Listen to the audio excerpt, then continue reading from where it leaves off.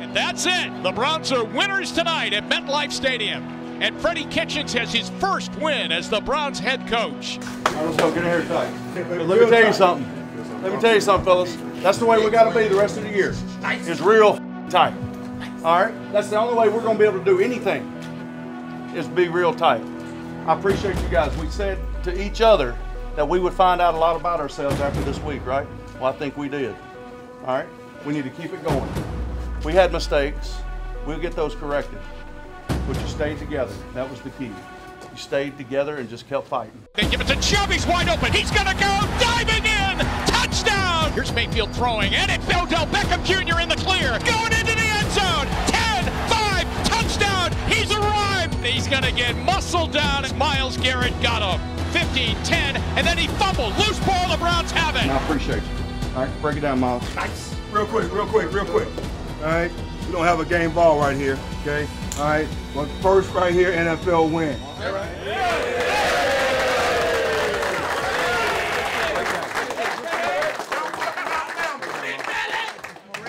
Browns on 3, 1, 2, 3, go!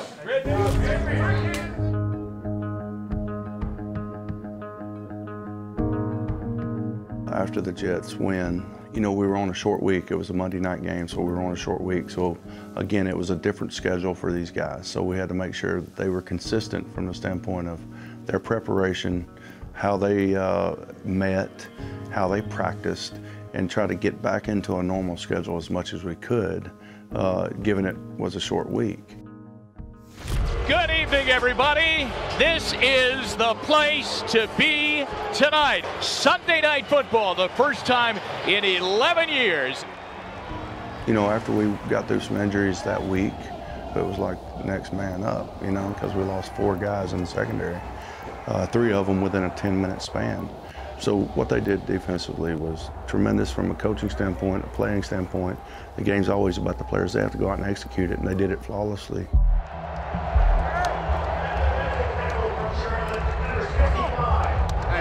Ball your ass out, all right? I got you. All right? Ball your ass out. Kirko, he's a great guy. You know, he's just a guy like that, you know, a guy like that you want to have in your corner. And I appreciate him all the time. Like, I texted him last night and said, I appreciate you. Like, you'll play through me even though you're not on the field. Like, so I was just like, I got big shoes to fill, and I got to continue to play with that intensity, that consistency, you know, as you did when you was on the field. You got to give me one, Kirko. Come on. Hey, come on. To be without Kersey was definitely a blow. A great leader, a captain of this team, and he's still been around, which I respect so much, just really still trying to mentor the guys. But Max stepped up and played big for us. Turnover, this drive. Pick, baby. Pick on the pick. Let's go, up, man, let's go. Oh, you watching over. About to make a play for you. It was just like, you know, a lot of things was running through my mind. About to make a play for you, huh? My uncle, he had just passed like last week, and I actually that's why I missed the practice this week, because I had to go back home and go to his funeral.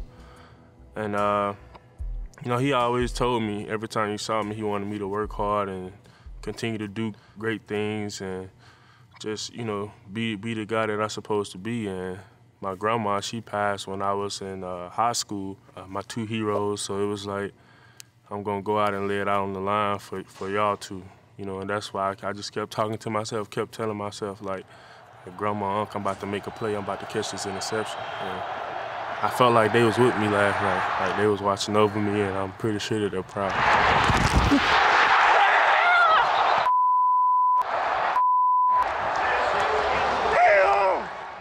I wish I would have caught the interception, of course. I was talking to my girl. I was like, baby, don't you know that the Rams went to the Super Bowl last year? She was like, no, I didn't know that. I was like, yeah, and I played pretty decent. So it was like, that's big time, I felt like.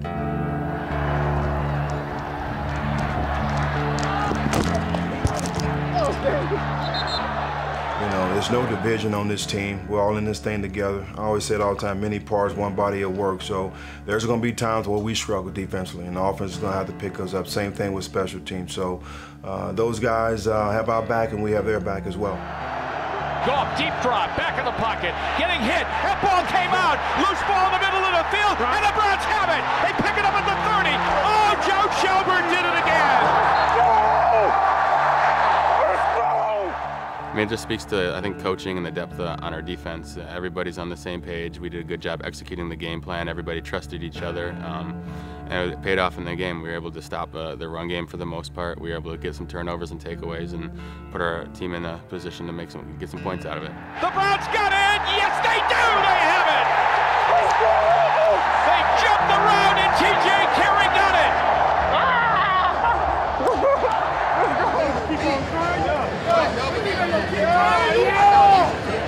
Give me that! There's always going to be the doubters and the naysayers out there. Those are the people that give you the energy and give you that chip on the shoulder that, nah, I think you really slighting me, right? You're slighting all of us as a whole, right? We're professional athletes. We go out there and do this time and time again. You know, we got tons of talent on this team, right? Depth is what we have, and depth is what's going to take us deep and deep into the season. Welcome back.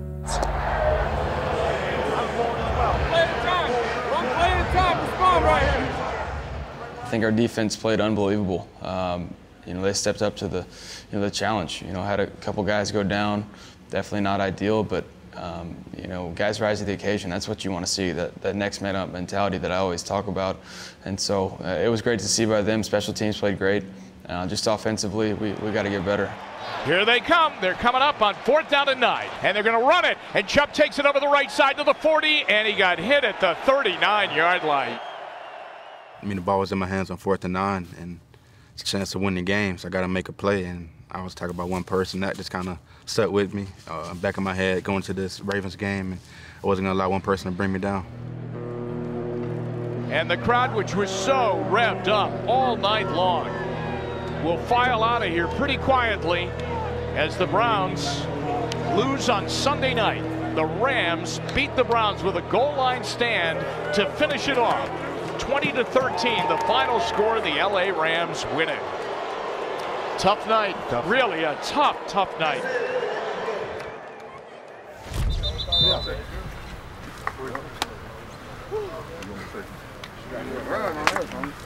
Let's go. Get in here tight. Let's go. Tight. Let's go. That's where we got to be now. There's a lot of factors that lend itself into clicking, to being, you know, working on all cylinders. It starts with the people you're playing have a lot to do with that. You got to find a way to do it better than they do it, because everybody's got good plays and everybody's got good coaches. So how do we do it better with game planning, practice, then carrying that over to the game so it looks like you want it to look like? So what you're doing is you're constantly trying to figure out, what do we do well? It starts with that. What do we do well? And what can our players execute at a very high level?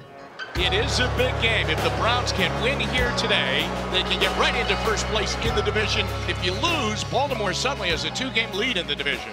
It's always special to play division games. This one's special because this is the Baltimore Ravens and they won our division last year. So if we can't beat them, we can't win the division. Freddie has set the tone from day one. It's all about winning our division. This game is important. We get this game, we leave there 2-2. All right, we're in first place within our division, and that's what we want to do. Let's go out there today just to play fun, have fun, like we was kids. Everybody, I know we want to win, man. Play mistake-free. Play with your heart and look up at the end and see where we at. Don't worry about nothing. It's a different time for us now. It's time to go though. We ain't got no more time to wait. Let's get it. Dog check! Dog check! Let's go, man. This is count for 2, man. Play your ass off, man. Let's go. Grind on 3. 1, 2, 3. Grind.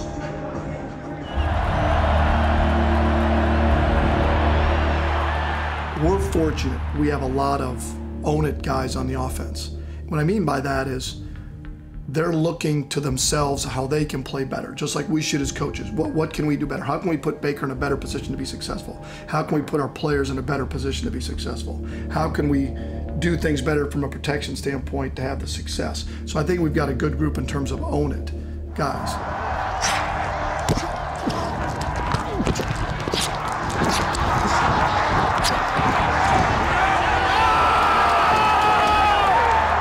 Go You run the fucking ball. I know you hungry. I know you fucking hungry. I love you, boy. I love you. Hell yeah. Nick Chubb has a huge role in what we do. What he puts on the field, he's a very prideful young guy, and let alone his skill set, that you're constantly, you know, trying to find ways to get him the ball, because he's going to turn a 2-yard run into a 4-yard run, a 4-yard run, a 6-yard run. If you can get him in space, he's going to break arm tackles. This is what it looks like. This is what it looks like to be a pro. Important drive right here. We score and make him throw. It's our game. Important drive. Do your job every play right here.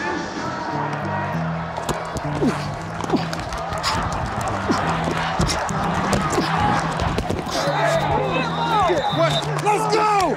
I think, you know, when adversity hits, it's identifying the problem, you know, seeing how we can fix it, and then also seeing the good things we've done so far and expanding on that. Here's Mayfield shuttling the ball off left side, and it's Landry. He's got it at the 15, 10, he's to the 5, he dives for the pylon. What a play right at the line of scrimmage. Throughout the process, you learn what type of team you're going to be, you learn what type of defense or offense you're going to be, and I think we're going to continue to learn who exactly we're going to be and get better each day in that.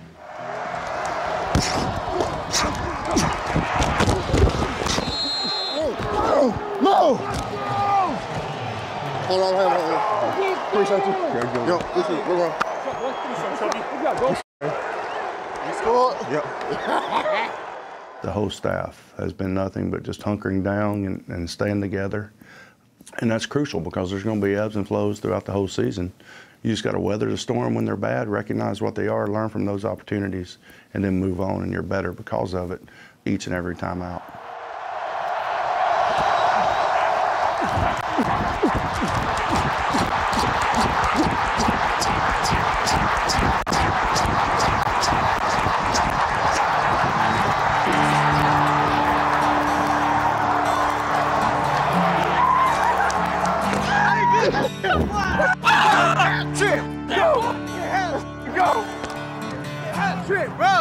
Swear you the f***ing goat, bro. That's how I mean, done sure. I mean, I scored 3 touchdowns. Like, it's all right now. Let my guy eat. It's time for him to get in and make something happen, which he did, and we won by a lot. You know, the wait is over. You know, we've realized that talent's not going to get us there. That we need to harp on the details, execution, and just doing our job. You know, we think about the season, you split it up into 4 quarters, and this is the final game in the first quarter. So to come out the first quarter with 2-2, tied for the division lead, you know, we're sitting, obviously not where we ideally wanted to be, but it's something to build off of and to continue to get better. I think, you know, a division opponent and division rival is a great place to start. I said, I'm good. I'm good. Let me eat. Let them eat. Our goals are still in front of us. We haven't lost out on anything. I said it after the first game, there's no need to panic. We had a tough training camp for a reason. We knew that there was going to be tough physical games ahead, and that's to prepare us for that. The goal is to play well enough to win the game. That's all, and that's what we're striving to do.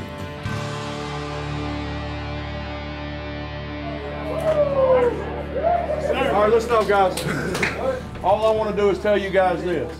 This is a team. Damn right. All right? Offense, defense, special teams. Everybody did your job. And that's what the game of football is about. We ain't done yet. All we've done is win a game on the road. That's it. But it was a division game. All right? And we understand that too. We got to learn from this one just like we did last week. But I think everybody sees what we can be. I can't tell you enough, fellas, how much I appreciate you. They doubt you all they want. We'll sort through our problems together. All right, does everybody understand that? See y'all next time. Here we go, family. 1, 2,